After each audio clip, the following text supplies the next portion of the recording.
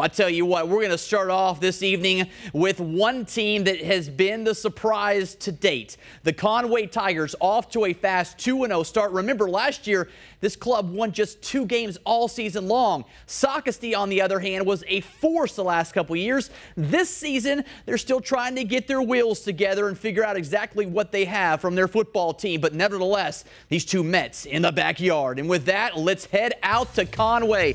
Let's get the action going. Opening kickoff, and Jawan Moody starts off fast. I'll tell you what, doesn't take long for the Tigers to get things rolling. Hits the corner and the sideline, and that young man is in the end zone. 99 yards, 2-point conversion's good. 8-0 Conway, and the crazies are going nuts. Later on, Brandon Goswick throws, and it's picked off. Antonio Long getting the NIT.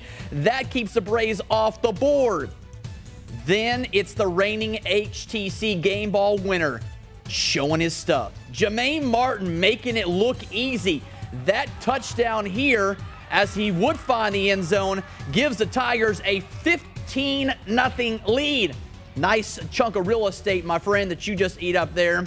And then it's time for Goswick, however, to try to rally the troops. It's the quarterback calling his own number here. Scrambles in for the 6. That would cut the Conway lead to 22-8 in the second quarter. Time for the future Gamecock to go to work. Peyton Derrick.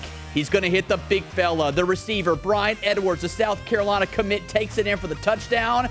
Steve Spurrier Jr. on hand to watch his future sensation. And I tell you what, he's got to like what he sees right there.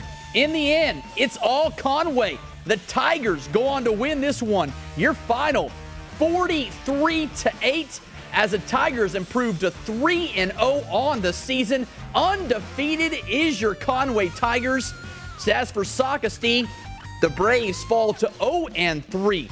But what's this mean for Conway moving forward? I'll tell you what it means. Next week at the backyard, they have second-ranked Hartsville in Class 3A coming to town to take on the undefeated Tigers.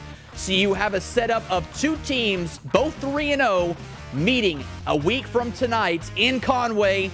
And I can go ahead and tell you right now, that will be the Academy Sports and Outdoors Game of the Week for Week 3. But for right now, the Conway Tigers are going to enjoy this one for at least another 10 to 12 hours before they have to meet tomorrow morning to get things rolling for next week.